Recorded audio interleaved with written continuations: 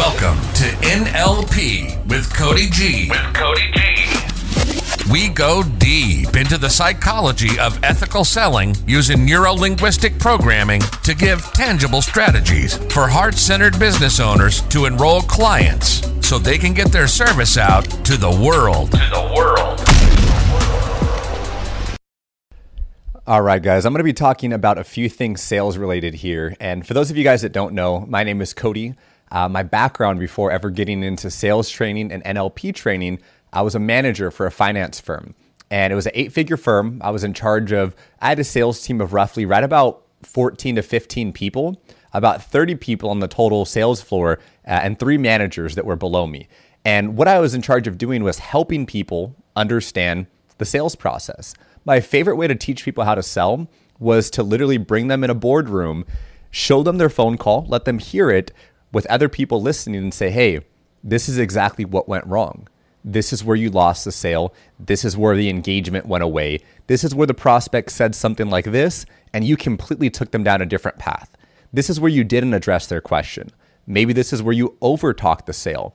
There's a lot of different things that can happen on a sales call for you to lose it. And most times, the most interesting part that I find is that after listening to so many different people's phone calls, I found that before anyone ever goes in to do the pitch or their offer, if the person says no, it's not because the pitch wasn't strong. It's because the sale was lost way before that ever even happened. So what I hope to do today is give you guys a few tangible things that you can take away and start applying to whatever you sell. My biggest goal before anyone ever considers working with me, make sure the stuff works that I teach. I don't want to just talk about concepts or theories. I want to give you something tangible that you can take away from that. So a few things. Number one, before we get into any strategy about closing a sale, let's talk about the hardest part that some people struggle with, which is opening the deal. And here's what I mean. Oftentimes people will come to me and say, KODY, I need help overcoming objections. I need help closing. But what you really need to focus on is actually opening. Because if you can work hard, then your close is going to be easy at the end. So first thing I'd love for you guys to write down or adopt is work hard for an easy close.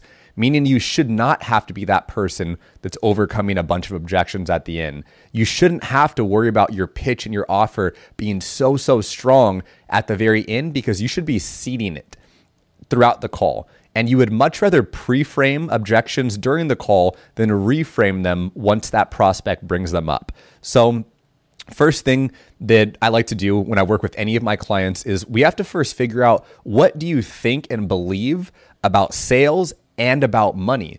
Because here's the thing. A lot of people believe things like you have to work hard for your money. If you're not working hard, you don't deserve the money that you're making. And I had this belief when I first started my own business. And what I found was that I can make a few $1,000s for a few hours of my time, and something fell out of alignment. I had to reframe that stuff, and I had to do different NLP techniques to help me overcome that and release those limiting decisions.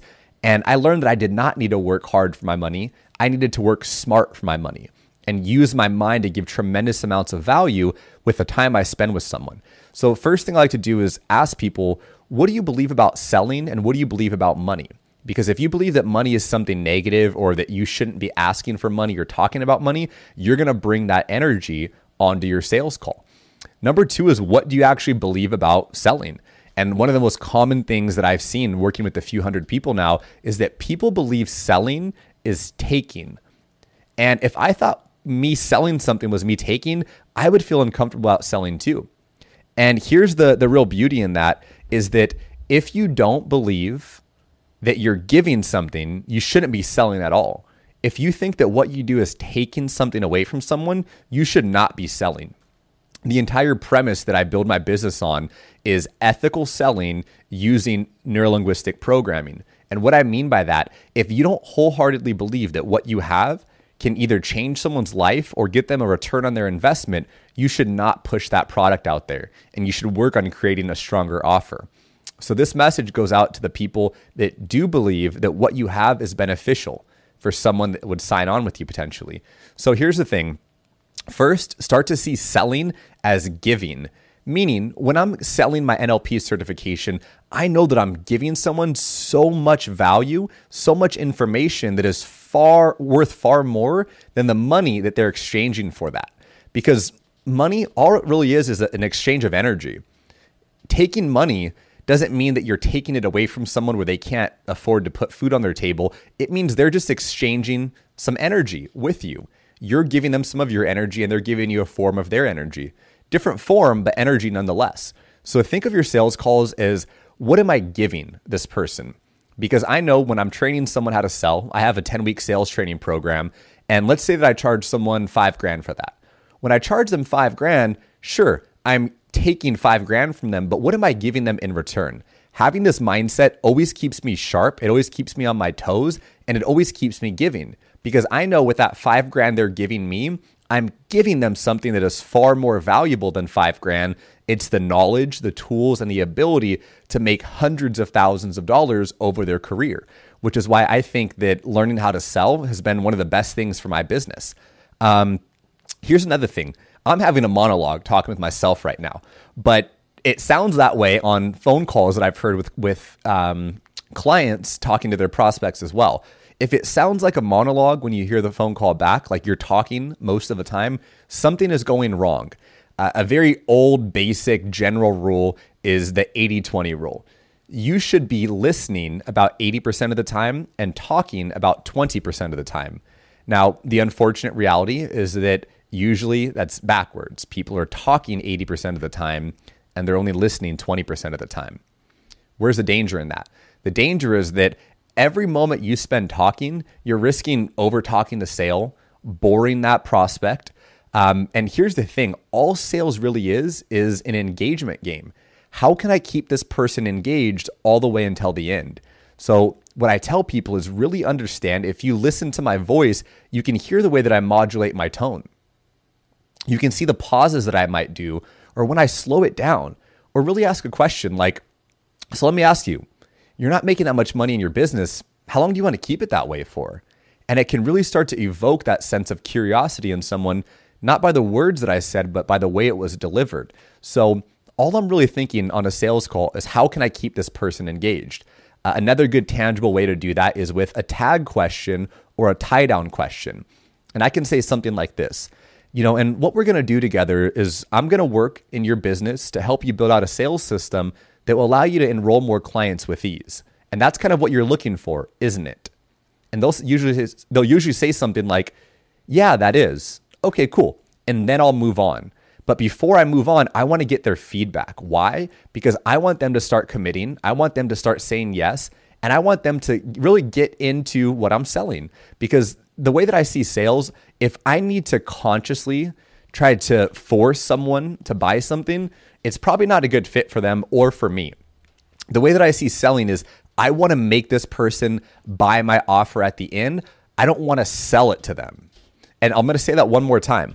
I want them to be the one at the end of this call wanting to buy.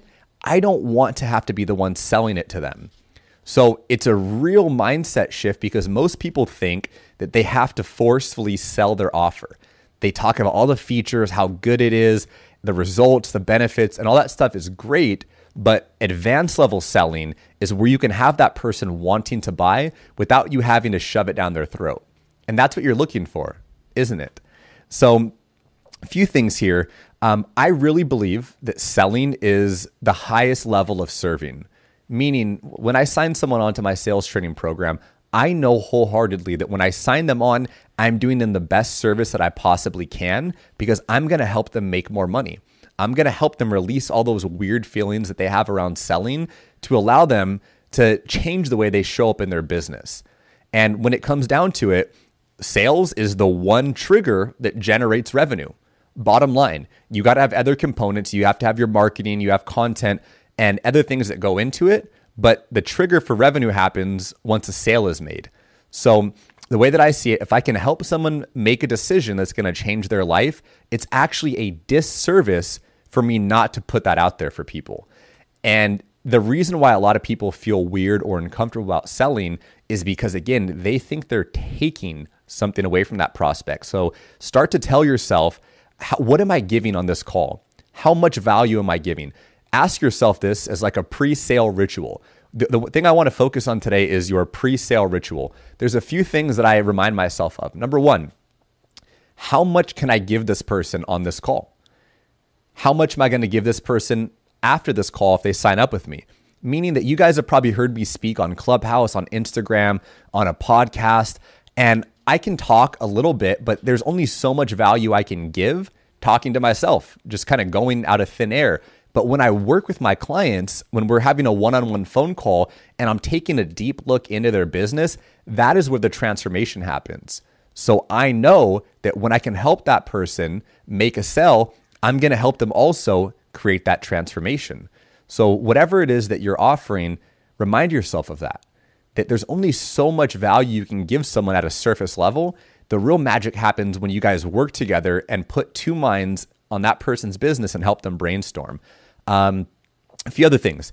I tell myself before every sales call, and this is something I've taught to hundreds of people because I believe it's a great mindset to have, this person is going to sign up with me. This person is going to pay in full, and this person is going to pay today. Those are the three things that I consciously tell myself before every sales call. Number one, this person is going to sign up with me. Number two, this person is going to pay in full. Number three, this person is going to pay today.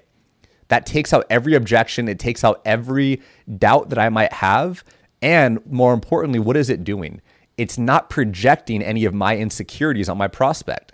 Like, oh, this person seems broke. I don't know if they can buy today. We've all heard people say that, and it's actually doing a disservice to your prospect to put your projections or to think with your wallet instead of theirs, because we don't know how bad they can really need what you're offering. So when I can remind myself of that before every sales call, it allows me to really just get into flow where I can start assuming the sale. And I don't need to actually question, like, does this person really want this? Because when you have those thoughts in your head, when you have even 1% doubt, it's going to be magnified times 10 to the person you're talking to with little micro expressions that you might make if you're on video, or the way that your tone might shift when they can hear it on audio, or just how your energy changes when you say something. We can feel that intuitively. We pick up on it subconsciously. So we have to be very aware of the thoughts that are going through our head, because we let those come out with either verbal or nonverbal communication. And that's when people blow the sale. So I have those things in mind. This person's going to sign with me. They're going to sign today. They're going to pay in full. And I am not going to assume anything else until they tell me so. Meaning I'm not going to sit there and say, man, you know what? I don't know if this person's going to be a good fit for it based on their lack of finances. Because then we're going to put in 80% on that sales call. We're not going to fully give that person the attention and the energy that they need and they deserve for investing their time with you. Another thing that I believe is that if I'm going to spend any amount of time with someone, whether it's 15, 30, 45 minutes on a sales call, I have every right at the end of that sales call to make an offer, to present it. And here's the same thing that a lot of people, a lot of coaches, they book clarity calls, strategy calls, breakthrough calls, whatever you want to call them, and they still feel uncomfortable. And here's a reason why, is because when you offer, I do free clarity calls, the person's most likely getting on that phone, getting on that call because you're offering something free that requires no commitment except for some time. I strategize and I portray everything as exactly what it is. Hey, we can hop on a quick call, see if you're a fit for what I do, and if you are, I'll go ahead and let you know what the investment would be or what the options would be. And that way, guys, there's no surprise at the end of the call when I go to pitch. I don't need to feel weird or bad about me making an offer. I've already told them this is what's going to happen. They don't need to feel uncomfortable like, oh man, is this guy going to be selling to me? Like, when is the sale happening? They know it's going to happen. And most things in life, people aren't afraid of what's going to happen. They're afraid of not knowing what's going to happen. So think about that. How can I clearly set the expectation and set the framework on this phone call so the person knows exactly what's going to happen? And here's a way that I like to do this. This is word for word what I use in my own script that you guys can start to adopt. I'll say, hey, thank you so much. I'm happy we're hopping on this call today. What I'm going to do is ask you a series of questions because I want to get to know more about your business. What's working, what's not working. And if I think that I can help you, what I'll do is I'll let you know the options for us to work together at the end. And if I don't, what I'll do is point you in the right direction of maybe a first step you can take or someone that I think can help you. Does that sound fair? And you would be so surprised what's happened at the subconscious level when I say that. A few things. Number one, I'm setting the expectation of what I'm going to do. I'm going to ask you questions about your business to find out what's working and what's not working. Because most people hop on a phone call, on a sales call, and they have no framework or no structure, and there's no flow to it, and it feels like that. So I let that person know I'm going to ask you questions. I'm taking the role of the authority because I'm looking at your business. And it also lets the person know ahead of time when I do go to ask questions like how much money are you making in your business? What are your struggles? It doesn't feel invasive or like I'm interrogating them because I've let them know why I'm doing it. Anytime in selling, if you can explain why you're doing something, you're going to have the most profound effects in what you're doing. So I let them know that the seed's been planted, the expectation's been set. I'm going to ask you some questions and here's why. So later when I ask questions, there's no surprise. I let them know if I think that you're a good fit for what I do, or if I think that we're a good fit to work together, I'll let you know the options. I'll let you know the investment, however you want to phrase that, for us to go ahead and start working together. What is that doing? It's letting them know, hey, this is not just a random 30-minute call that's going to be a waste of either of our time. The goal here is to see if you're a good fit for what I do. Because again, there's only so much information or so much value I can give on a 30 or 45-minute clarity strategy call. But the real value happens when they sign with me and we can work together and schedule sessions for their business. So I've taken out any uncertainty if this is going to be a sales call, and I've given it to them straight. And people really appreciate transparency and you just being open. Hey, this is what it is. No pressure. If we don't want to work together, totally cool. And that brings me to point number 3. What have I said at the end now? I've said, and if I don't think we're a good fit together, what I'm going to do is maybe point you in the right direction or give you a first step you can take. I've alleviated all of that pressure, all of that stress, and their guards are going to start to come down because I've said, hey, if I don't think we're a good fit together, I'm not going to charge you anything. And when you're selling, if you don't think that person is a good fit for you, for example, I was just on a sales call earlier today with someone who is not a good fit for my program. I don't need to explain why they're not. I don't need to justify or even try to pitch to that person if I don't think we're a good fit, meaning if I don't think that what I do is going to bring them a return on their investment, I'm not going to make an offer at all. And I let that be known from the very beginning. So again, if someone tells you that, like, hey, Kody, if I don't think that what I do is going to benefit you, I'm not going to sell you anything. Like, that's the best thing that you can tell someone because they know you're going to be open with them. You're going to be honest. If I have something that can help you, yes, I'm going to present it to you. If I don't, there's going to be no offer at all and no hard feelings. And I'm still going to try to give you some direction you can take after that call. So those are a few different mindsets that I like to have anytime I am on a sales call. And when I do that, it really makes the process a lot easier. It makes it flow better and it makes it more enjoyable for both parties involved. Thank you guys for listening, and I'll talk to you soon. Kody's mission is to create the ripple effect because with each person he teaches to sell, that's one more life impacted in the process. Are you ready to get certified in NeuroLinguistic Programming to overcome every belief that's not serving you, to create the new version of you that the world needs and skyrocket the revenue in your business? Check the link in the description for the next step. Thank you, and please leave us a review for some brownie points.